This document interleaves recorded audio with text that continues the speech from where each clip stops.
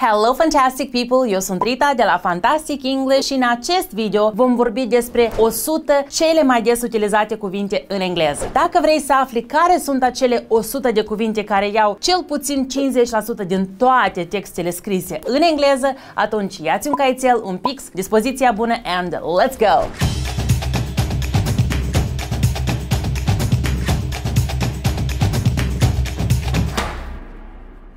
My dear student, la sfârșitul acestui video ți-am pregătit o surpriză. This is awesome! De aceea, privește acest video până la urmă pentru ca să nu ratezi acest cadou pe care ți l-am pregătit. Number 1. Cel mai frecvent cuvânt în limba engleză este articolul the. Poți să-l pronunți împreună cu mine, the. Ăsta este articolul hotărât și frumusețea lui este că îl poți folosi atât cu singular cât și plural, atât cu feminin cât și masculin. For example, the teacher, profa, or the woman, da, femeia, the man, bărbatul, the teachers, profele, pluralul, or the man. Deci este universal. Number 2, be. Este verbul a fi în forma infinitivă, to be or not to be. In number 3 we have the preposition to, poate avea diferite sensuri, dar cel mai des arată direcție. I go to work or to school, poate fi folosit ca particulă pentru infinitiv, gen to work, to speak, to jump și la fel în multe alte contexte, to este o prepoziție. Number 4, of. Asta la fel este o prepoziție și cel mai des înseamnă a cuiva sau a unui lucru. For example, the color of my blazer, culoarea sacoului meu. Number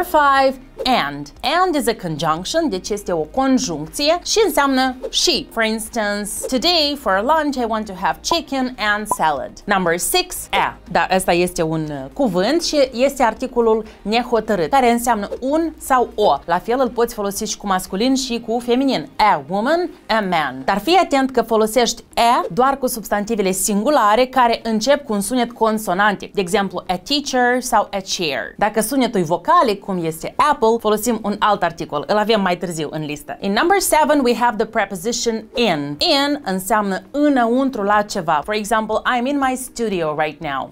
Hai să facem o scurtă pauză. Știi un pic engleza, dar vrei să ai un nivel mai bun? Ai vrea să faci cursuri de engleză online din confortul propriei case? Atunci vino la cursurile mele de engleză online. După orice curs îți garantez că engleza ta va deveni considerabil mai bună. Dovada acestui fapt sunt miile de absolvenți ale cursurilor mele. Apropo, ai garanția satisfacției, adică primești toți banii înapoi în cazul în care cursul nu ți se potrivește. Apasă pe linkul din descrierea acestui video pentru mai multe detalii. Apasă!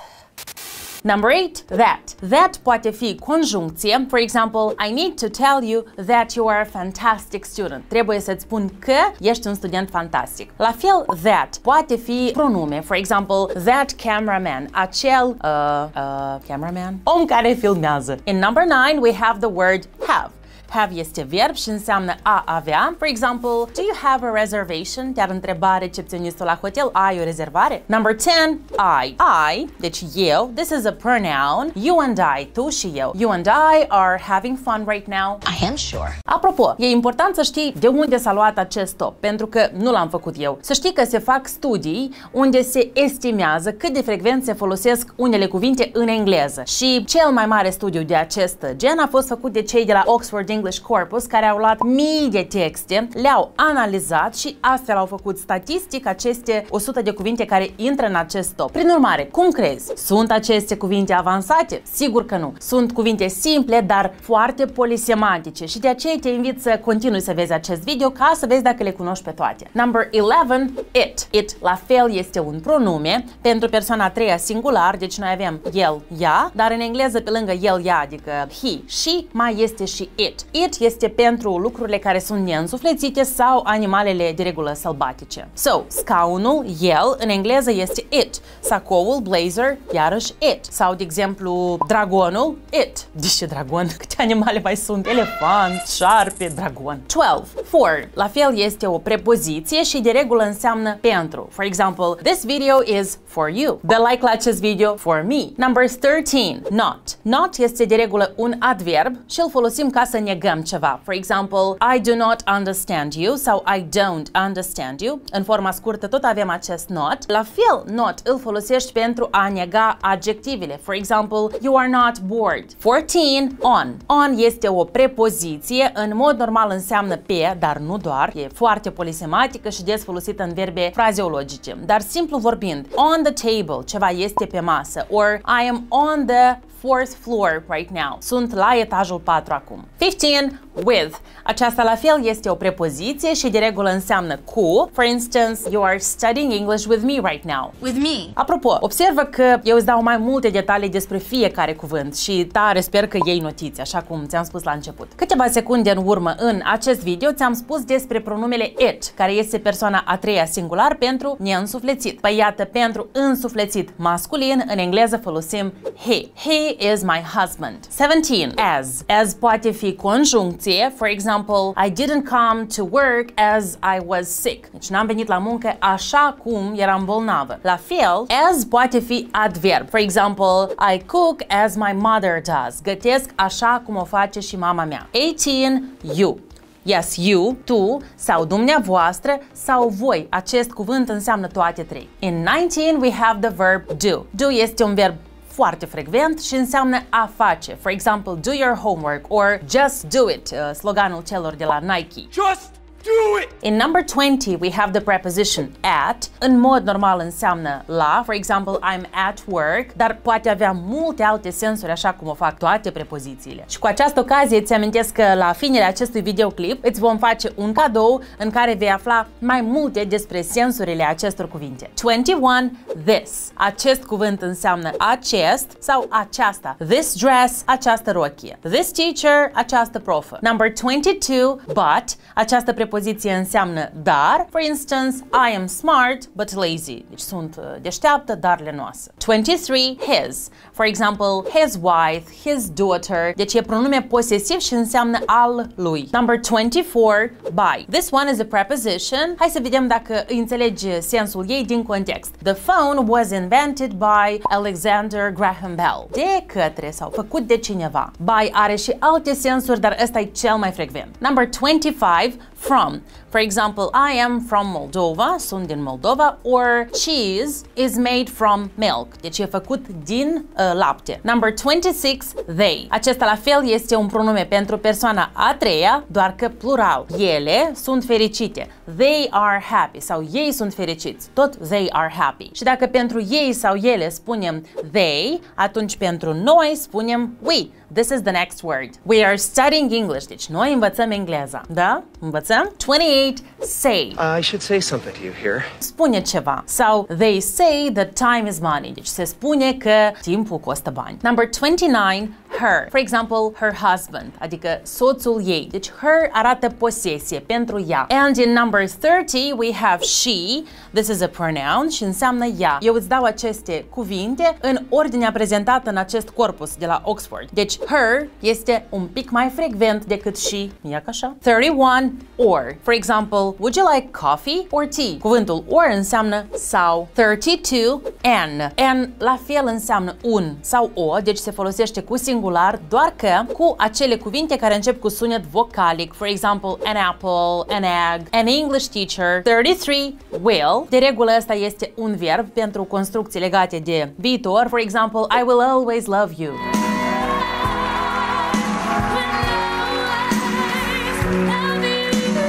Scurtă pauză muzicală. Now we go to number 34. My. My arată posesie. For example, my job, jobul meu. My people, oamenii mei. My family, familia mea. Deci arată posesie pentru mine. Next one. One. Iată, next one, următorul. One este numeralul 1. Like 1, 2, 3. Sau poți să-l înveți în construcția the one. Unica sau unicul. 36. All. For example, give me all your money. Dă-mi toți banii. Number 37. Would. For example, would you like a glass of water? Ai vrea un pahar cu apă? Or I would take a nap. Eu aș trage un pui de somn. Let's move on with number 38. There. Like, where is my bag? There. Acolo. Well, There. Și pentru ca viața să nu fie prea simplă, in number 39 we also have their, aceeași pronunțare, doar că se scrie diferit. Și asta este pronume, înseamnă al lor. For example, iată o familie și au un copil. Their child, copilul lor. 40. What? Like what? Ce? Poftim? What is your name? Care este numele tău? 41. So, I am tired, so I will take a nap. Number 42. Up. Sus sau în sus, or you can say go up the steps. Urcă scările. Next one. Out.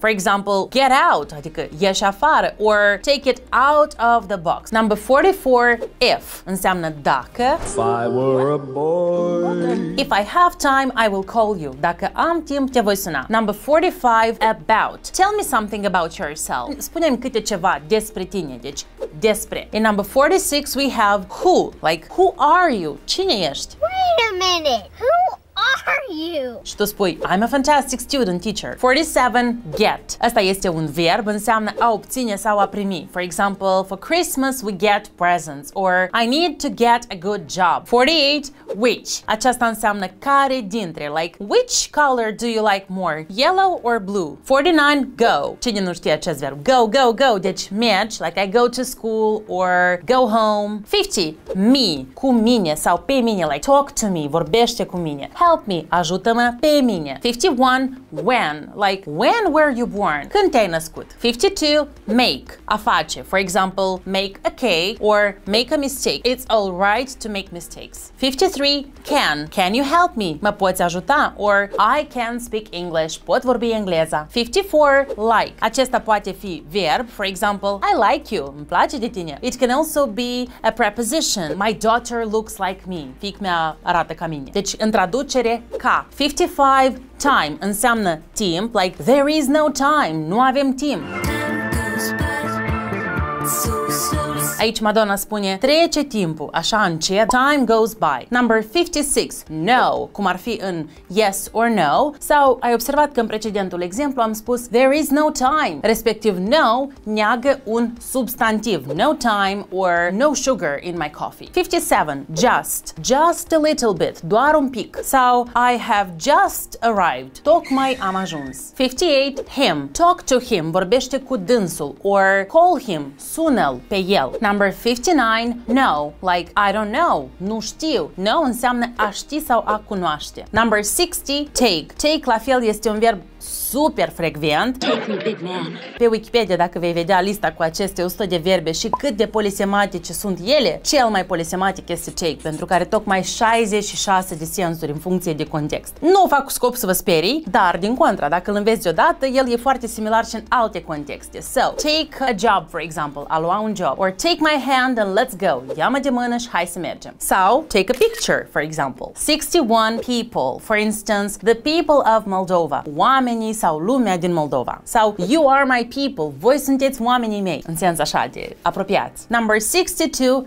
into. Această prepoziție înseamnă în și atunci care e diferența dintre in și into? Uite, în into ai două sensuri. In, înăuntru, și to, ceea ce arată direcție. For example, imaginați-vă cum eu, fericită, sar în apă la piscină, I'm jumping into the water. Și in, în apă, și to, în direcția aia. Into the water. Number 63, ear, sau ear, în engleza britanică. Cuvântul ăsta înseamnă an, like what year is this? Ce an este? 64, your. What's your name? Care este numele tău? Your înseamnă al tău sau al dumneavoastră sau al vostru, plural. 65, good, like good, bine, sau my English is good, engleza mea e bună. Number 66, some. For example, ești la restaurant, bei cafea și îi ceri chelnerului, can I have some sugar? Pot să am niște zahăr, niște sau ceva, careva. Number 67, could. Acesta este un verb modal, politicos.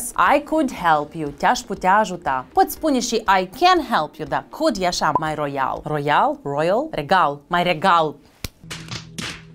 Royal. Number 68, them. Îți amintești femeile de acolo? Cheamă-le încoace. Call them. Prin urmare, them ar fi pe dânsele. Sau talk to them. Vorbește cu dânsii sau cu dânsele. Number 69, see. See, scris anumit așa, înseamnă a vedea, like can you see me, right? Number 70, other. Înseamnă alții sau altele. For example, I visited Italy, Germany, Spain and other European countries. Deci și alte țări europene. 71, then. My sister is taller than me. Sora mea este mai înaltă decât mine. Deci then înseamnă decât. And in number 72 we have then. Atenție, ăsta se scrie cu e, pronunțarea e foarte similară cu precedentul, dar then, scris T-H-E-N, înseamnă apoi. In the morning, I first meditate, then I have breakfast. Deci mai întâi meditez, apoi iau micul dejun. Vei vedea mai multe exemple cu aceste cuvinte în cadoul pe care ți l-am pregătit la sfârșitul acestui videoclip. Hai că mai avem 28 de cuvinte și we're done with this video. And now, let's go to the word now. Right now. Chiar acum. I'm talking to you right now. 74. Look. Are you looking at me? Te uiți la mine? Look at you. Uite la tine cât de bine arăți. 75. Only. I had only one cup of coffee today. Deci am băut o singură ceașcă de cafea sau doar. Only one. 76. Come. For example, come in, adică intră, or I come here every day. Vin aici în fiecare zi. Next one, it's. Uite, aceasta este o rochie albastră. Cum spui în engleză? Culoarea ei este albastră. Nu vei spune her color, chiar dacă îți vine asta intuitiv, pentru că rochia este, ții minte, neînsuflețit. De aceea spunem it's. Its color is blue. Number 78. Hai să ne imaginăm un râu și un pod care trece peste râu sau deasupra lui. So, the bridge goes over the river. Peste sau deasupra. 79. Think. I think this is a great lesson. Deci cred sau consider că este o lecție bună. You can also say I am thinking right now. Deci mă gândesc, procesez. Still thinking about it, huh? Number 80. Also. Imagine a conversation with your friend. I love chocolate. I also love chocolate. Also înseamnă de asemenea. Number 81, back. Back poate însemna spate, like this is my back, și poate însemna înapoi. Let's go back. 82, after. For instance, what do you do after work or after school? Deci ce faci după școală? Number 83, use. E verb și înseamnă a utiliza. I use my phone every day or I use English every day. Next word, two. Like one, two. This is the number. Two e prea simplu să învățăm doar faptul că înseamnă cifra 2. Two, în contextul to go, number 2 mai poate însemna a merge la baie with number 2. Like you don't pee, but you go number 2. Puțin știu această expresie și eu mândru vă predau vouă. Ea e avansată, dar deja o să știți. Number 85, how. Like how are you an English teacher with these kind of thoughts? How are you? Cum te simți? Or how is it going? Cum îți merge? Number 86, are. Cuvântul ăsta, normal că îl putem pronunța și our, însă nativii cel mai des spun are. Și îți dau un life hack pe care în mod normal îl spun doar studenților mei din cursurile mele online. Cuvântul ăsta poți să-l citești exact ca litera R din alfabetul englez. Uite, încearcă. R în alfabet e R și cuvântul ăsta al nostru se citește are. You are welcome for this life hack. Moving on to number 87, work. Where do you work? Deci unde lucrezi? Work înseamnă muncă sau a lucra. 80, first. First înseamnă primul sau prima. The first man to land on the moon was Neil Armstrong. In number 89 we have well. Well înseamnă bine și e adverb. Deci vei folosi acest cuvânt cu verbe. I speak English well. I speak English well, nu I speak English good. I dance well. Dansez bine. Number 90, way înseamnă drum, cale, direcție și îți dau o frază foarte utilă atunci când călătorești. Can you show me the way to the restaurant? Sau can you show me the way to the station? Number 91, even. Hai să vedem dacă îl înțelegi din context. If you want to study English, you need to study every day, even at the weekend. Deci even înseamnă chiar și. Number 92, new. It's a new day. Este o nouă zi. Number 93, want. This is a verb. Verbul ăsta înseamnă a vrea, a-ți dori. An example, I really want to speak English well. Eu sunt sigură că fraza asta e despre tine, așa-i? Then you're in the right place și faci lucru corect, înveți. Astea fiind spuse, hai să vedem ultimele 6 cuvinte. 94, because e o conjuncție și înseamnă deoarece. For example, I want to study English because I want a better job. Number 95, any. For example, I don't have any children. Asta ar însemna nu am copii, dar any e cu sens de niște sau un careva număr folosit în contexte negative, pentru că am spus don't. I don't have any children. E ca some, doar că folosit în propoziții negative și în întrebări. Do you have any children? Vezi, aici a fost întrebare. Next word, these. Dacă ai merge cu mine și ne-am plimbat prin Fantastic English și ți-aș prezenta colegii mei, aș spune these are my colleagues. Aceștia sunt colegii mei. Number 97, give. Vă dau un pick-up line. Can you give me your number? Poți să-mi dai numărul tău de telefon? Și give me citit repede e gimme. Like gimme, gimme, gimme. 98. Day. What day is it today? Ce zi este astăzi? It's Tuesday. E marți. 99. Most. Most of the time I am at work at Fantastic English. Deci majoritatea timpului. Sau most of the people I know speak English well. Most of them. And 100. Us. Follow us for more interactive and educational content. Us înseamnă pe noi. Deci urmărește-ne pe noi. Și eu nu zic doar de dragul de a formula un exemplu, dar chiar dă-ne follow pe conturile noastre de Facebook, TikTok, YouTube și Instagram. Suntem peste tot. Rita Engleza. Wishing you a great day today and as always așteptați cadou, da? Eu am vrut să văd, poate o să uitați. Cadoul despre care vă vorbeam îl puteți descărca gratuit apăsând pe linkul din comentarii. Este vorba despre un material educațional făcut de colegii mei, de metodiști din Fantastic English, cu toate aceste 100 de cuvinte, cu pronunțarea lor, cu traducerea lor și exemple în context. Astfel îți poți descărca acest PDF și lucra în baza lui. Now I'll let you go. Thank you very much for watching. Have an amazing day today and as always, keep on learning and be fantastic!